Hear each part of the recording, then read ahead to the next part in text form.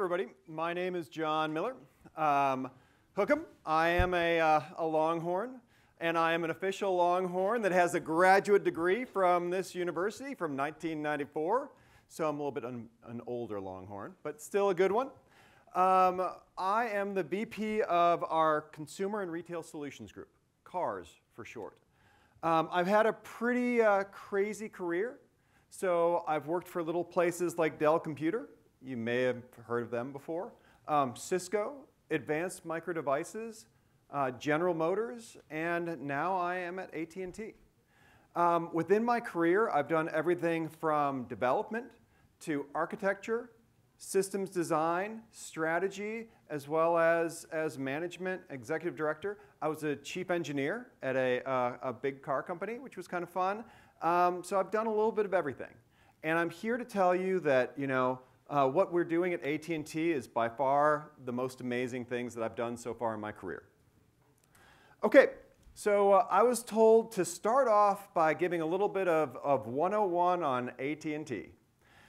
So since this was also part of my speech time, I thought I would go a little quick. So let's start off with, you know who this guy is?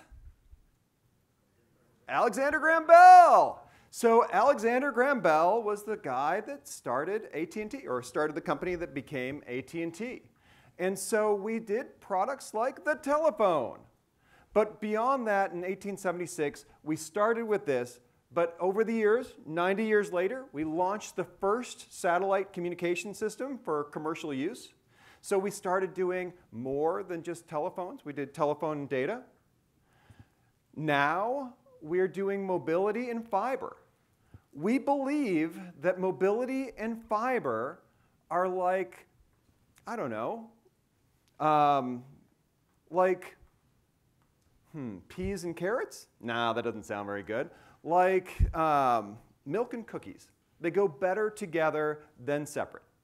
And so one of the things that we've really focused on is getting very specific on our objective and our key results, which is delivering the best mobility and broadband together.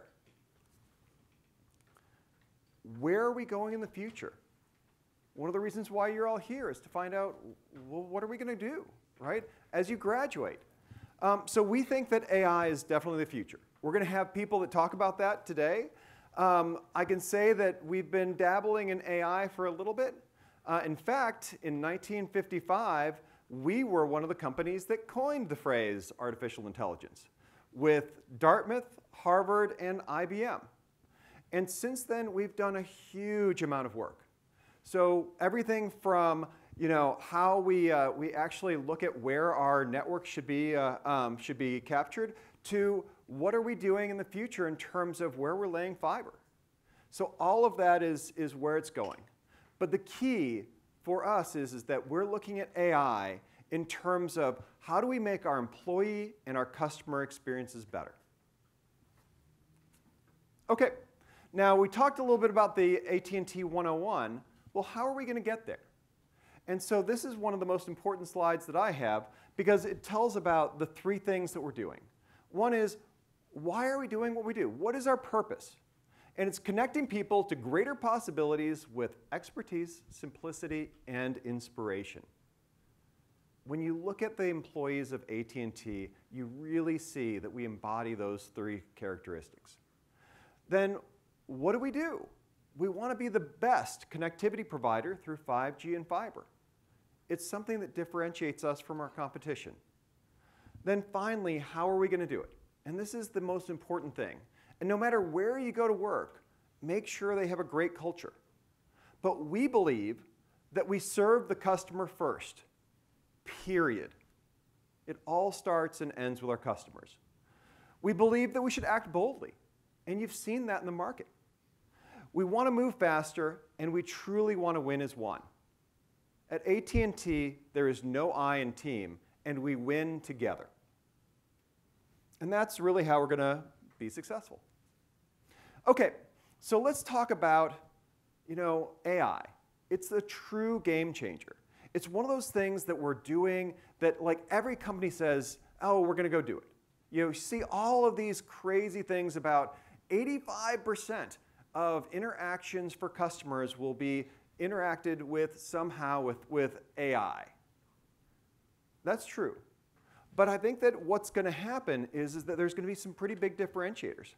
How do we put humans in the middle? How do we make sure that we're using AI correctly?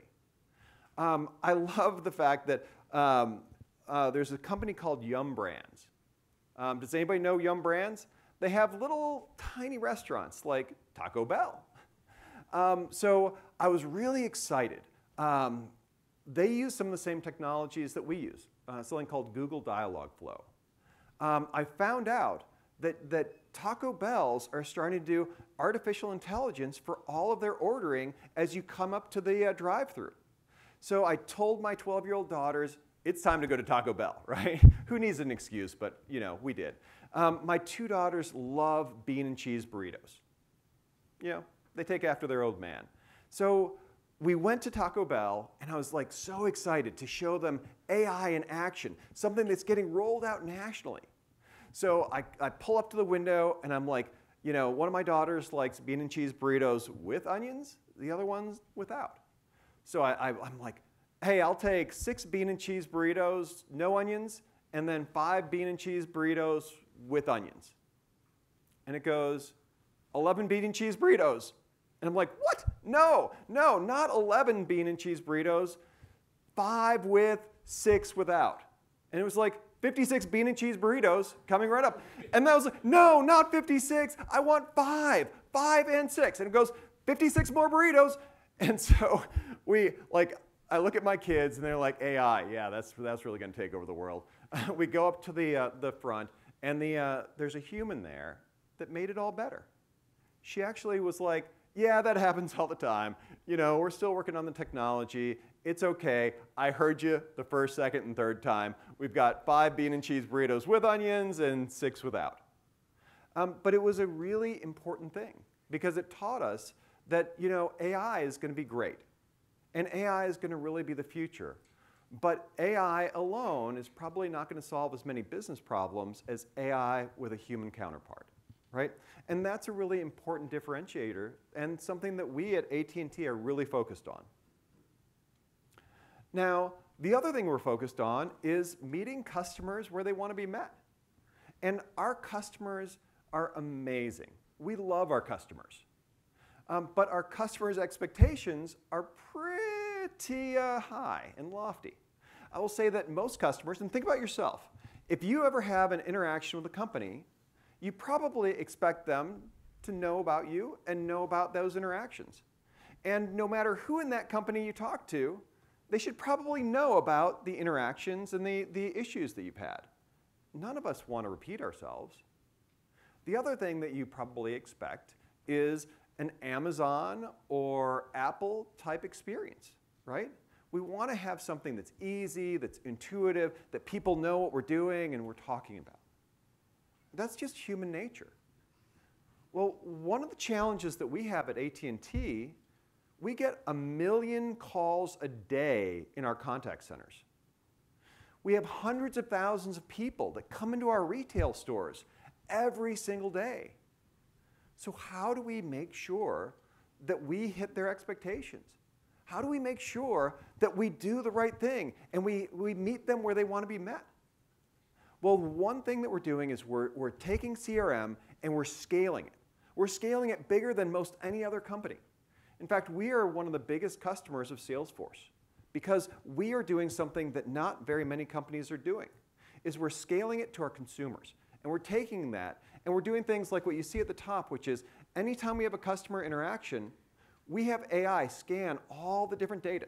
And there's petabytes of data that we collect on our customers. And we look at that and say, here's the most relevant things that you should know to help serve that customer better. We also created our own large language model, and it's called Ask AT&T. And we use it through this thing called the AT&T Assistant in our retail and our centers to be able to use our large language model to tie our people, our processes, and all the information together so that we have real great experiences for our customers. Beyond that, beyond just knowing our customers, the other thing that we want to do is we want to make sure that we serve them better. We're doing a couple of things here at AT&T that are pretty amazing. The first thing is that we are really starting to do something called relationship selling. You know, making sure that we understand our customers and their needs before we start trying to sell them anything. It's a novel concept, right? But think about how many companies you've gone to that they just try to sell you what's on the truck. They don't know anything about you. Just sell you the most expensive thing possible. Is that a good customer experience? Is that what's going to keep you as a customer for life? No. So we want to know the customer to help sell them and service them better. But beyond that, we want to do what we're calling proactive service. And that's being able to take all those petabytes of data, looking at all the phone calls, all the data that you're using, and being able to say, hey, let's make sure that we make our service even better. Let's make sure that we have like uptime that's industry best in class. Let's make sure that we have everything that customer needs, because they rely on us. And so those are some of the other things that we're doing, tying that data together and then giving better service to our customers. Now, when we start doing that, we see three big benefits there. The first one is that we'll have better data analytics. So we'll be able to start answering questions, provide better services to our customers. But that's like the baseline of what the expectation that we have for our AI in our CRM.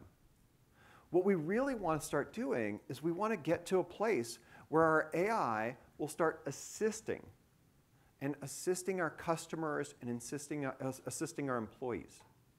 Because we believe that we need to take technology out of the way of our employees. If you think about it, we want to start making sure that our employees can have those conversations with our customers to provide amazing service. And then finally, what we want to do is we want to start doing task automation. And again, not like Taco Bell where it's like, hey, let's throw this out there and then have to come up to the cashier. We want to make sure that we make this bulletproof.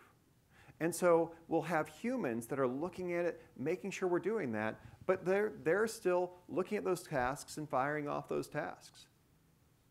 By doing that, we can drive more efficiencies, and then we can have those people, those humans, start focusing on building relationships, understanding our customers, understanding their products, and serving them better. And those are the things that really are impactful for what we want to go do. And a couple of examples to say, hey, this is not me just blowing smoke. This is something that's real today. We have Ask AT&T, which I talked about before, which is our large language model. We have automated lead warming, which is the first place that we go that we can start saying, hey, let's start having better conversations with our customers, but let's have those conversations tied to a salesperson. Let's warm those leads, but let's have them sent by our employees. And then the final one, and this is a really big one, is our Ask AT&T guarantee. We kind of made a splash recently at AT&T because we said we are going to make sure that we have the best network and the best performance, and we guarantee it. And when we screw up, we're going to put our money where our mouth is. And so, as you see that, we are the only company in our segment that is doing this guarantee for both our fiber products and our wireless products.